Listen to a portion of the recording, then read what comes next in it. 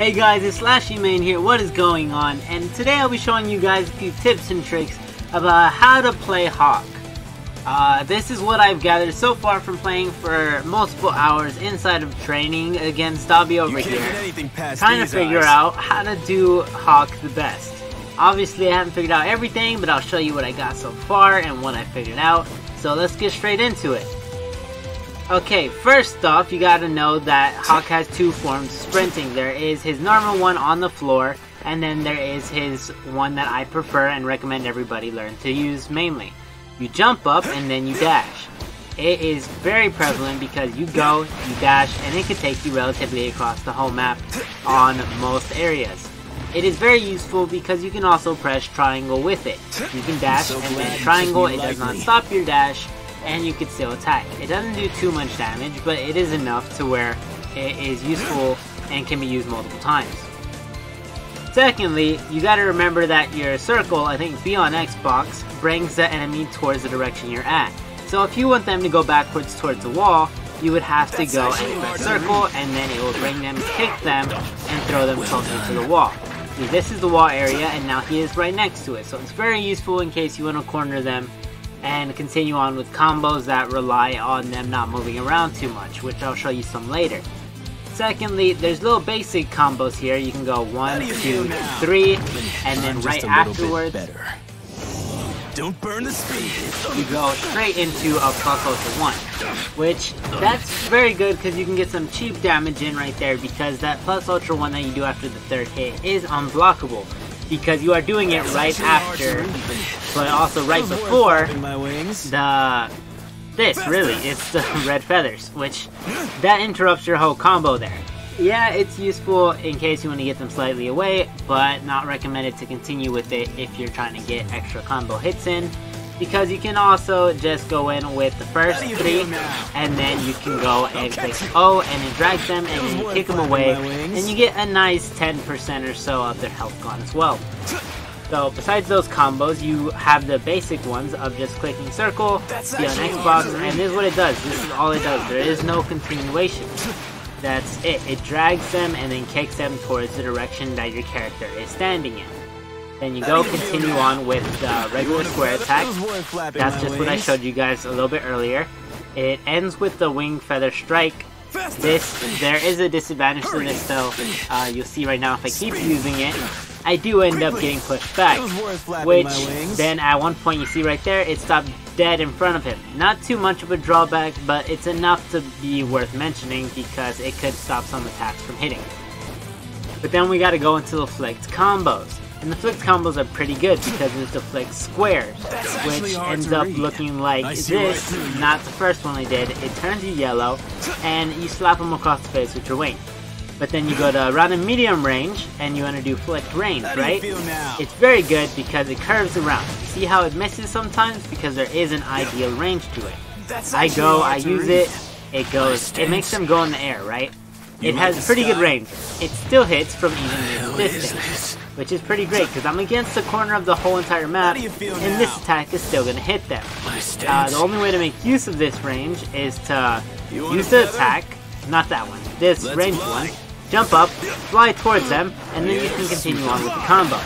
See, it's very useful, and that's why you gotta learn the difference for the dodges. It's always fine to mess up because sometimes you can always flick at the wrong angle and it won't end up turning yellow or the ranged attack into the alt versions. It will end up just doing the basic one. So you gotta remember to practice those a bit before trying to get into the main combos. So besides the basic ones I showed you, like this one where you just go in and you use your basic attacks and just alts between them, you could also go into more advanced stuff involving sidekicks, which I'll show you some I learned right now. For starters, there is one that receives basically, I want to say, the max damage. Okay guys, I'm gonna show you guys a bit of some combos that I learned. After a bit of practice, you can easily do this. They're pretty good. Do a lot of damage to end up with less health than they would if you had landed your plus ultra 3, which is a really significant amount of damage. And considering it just uses your plus ultra 1 and 2, sadly this does mean you have to have a full plus ultra gauge, but that is perfectly fine. You could do this in parts as well and just still get a good portion of damage. So you're gonna do 1, 2, 3 square, and then you're going to want to do your plus ultra 1. It's about time. You're gonna want to press 0, and then you're gonna want to run forward. 1, 2, and then plus ultra. And you see how it hits here? That ends up going into being all of it in a streak, and it all continues on from there. So you do get a sizable amount of damage in. The recovery did activate mid there because the space was a little bit different. That's why I said you need a wall. But you can see if you don't react fast enough, you can still get them even without a wall. It's just a bit more risky. So I wouldn't personally recommend doing it. But you see, like, I'm hitting, goes back to full health, the proof that I have recovery on. Very useful when testing. Better than having recovery off, because that's unrealistic. So you could also do it in parts, like the 1, 2, and then you also just do your plus ultra 2, and it is also a guaranteed hit as well, because they are falling exactly after the second hit. Pretty sure you can actually do it with the third hit too, but I'm not sure because I haven't really tested it, so I'm not going to include that as a tips and tricks, but you guys can try it out. Tell me if you guys found any more in the comments down below. I obviously didn't discover them all, but there is a lot you guys can do with the combos and continue on. Okay guys, I'm going to end it off a bit special. There is a way to get some small damage in, or potentially big damage if you are proficient with your combos. So everybody should know how to do the animation cancel with the quick step that takes away 1 letter of your plus ultra meter. So since I have it on ultimate, which means my plus ultra meter doesn't go down, so I can show you guys all of these, I'm going to go straight into it. So you basically, I love doing it with this attack. You don't have to, but I personally go like this. So I break 1, 2, I drag him, and then after that, you can easily go straight into this, your plus ultra 1, because he hops up immediately afterwards, which then leads him to get straight hit by this. And just like in the other one, if you have Jiro or near a wall, you could potentially go into the max damage meter combo that I showed you, and then raise that even higher because you started that off in a different way with more steps. So you could potentially one combo KO all of them, because you see how much health I took away with that? That is how much health is left after you do the max damage combo. So it's very good for you to do stuff like this. That's actually hard to read. And sorry if I'm like pausing between my talking a bit between there. It's just, it does so much damage.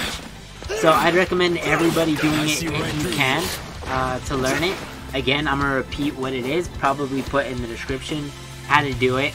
Obviously gonna have to type it in words, but that's perfectly fine. It should be a reference for everybody anyway. Not sure how to do it on systems like PC. I think they have One Justice 2 on PC. Tell me if I'm wrong. But I know for sure they have it on Xbox and PlayStation, obviously. So, I'm gonna say it again.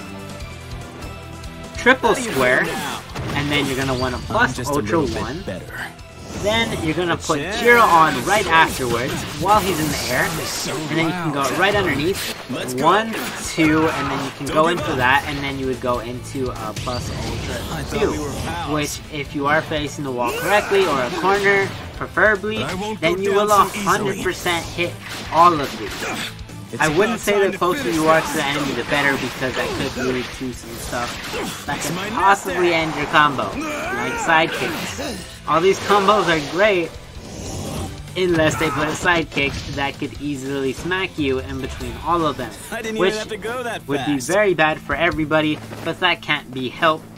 So just remember and keep that stuff in mind. The other person is a player, probably, unless you're testing it out in training like me, then you gotta be wary sometimes. But till then, I hope you guys liked this tips and tricks video. Tell me if you guys discovered any that I haven't after multiple hours of trying them.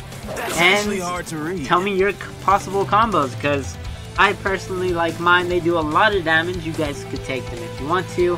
I implemented some extra stuff into them, but no, I didn't make them.